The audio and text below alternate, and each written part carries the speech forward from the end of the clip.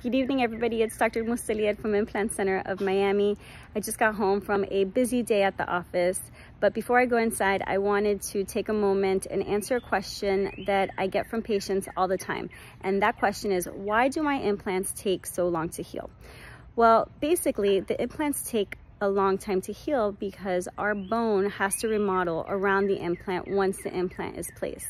So our cells break down the bone that surrounds the implant in order to rebuild it and grow into the implant. And this process takes anywhere from 12 weeks and up all the way up to 6 months, depending on the quality of bone when the implant is placed.